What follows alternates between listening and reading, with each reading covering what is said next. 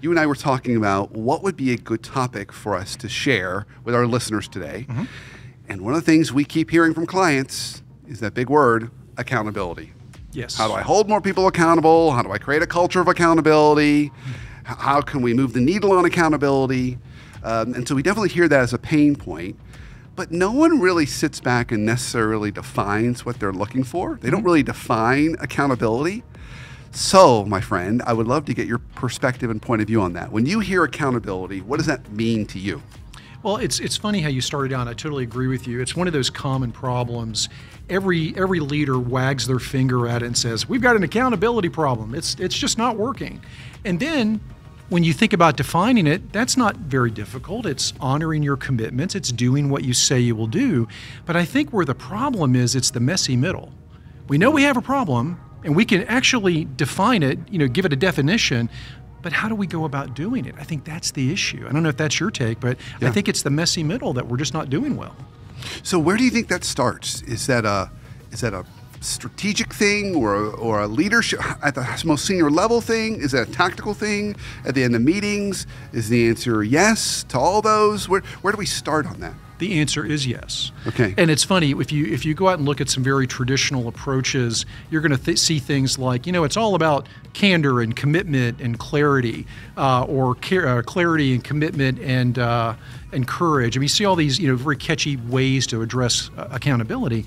But I actually think, and this is something that I think the Leadership Foundry does pretty well, I think this is how we've kind of built our reputation in our business, is I think we've got to get more focused on a practical application of a fix. Like what is something that we can put in place with our clients that will help them actually engage in solving this problem? And I think that's what we do pretty well. I say with humility, I think we can do that. Yeah. So I want to offer you something that you actually pioneered. You, my friend, pioneered. Oh. So you came up with the trust formula years ago. And it's probably one of the most popular things that we teach at the Leadership Foundry. It's well done. Companies use it everywhere. And you get the credit for bringing simplicity and clarity to the idea of trust. So I'm going to take a stab at this. And I've come up with a practical accountability formula. Oh, okay. I love this. So, I think people will be chomping at the bit for this. So bear with me. All right, let's go. Let's go on a journey. I'm going to give you a high level, and then I'd like to dive in, and then I want to get your take on this. Beautiful. So when I think about the practical accountability formula, at a high level, it's clarity plus effective business meetings multiplied by the degree of your personal ownership, and that's what equals practical accountability. So clarity plus effective business meetings times your degree of personal ownership. So let's unpack that just a little bit. Yeah, please. So clarity is something that we always talk to our leaders and our teams about. We've got to practice clarity. You've got to be better at communicating the why, the who, the what, the when.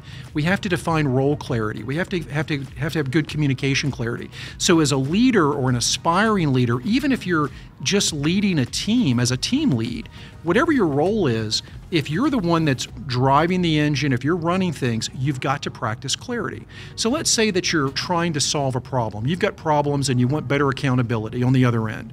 So as a leader, communicating with clarity what you want, when you want it, what the problem is, all of that. You've got to be really buttoned up about that. But then you think about, well, what are the vehicles that we can use? What are the different channels? Well, you and I talk a lot about dysfunctional business meetings. So part 2 of my formula is the clarity married to an effective business meeting. Well, what makes an effective business meeting? It's clearly an agenda. We have very specific topics to talk about. We assign tasks to get things done. We give ownership of those tasks to specific people, and we have clear deadlines to get those things done.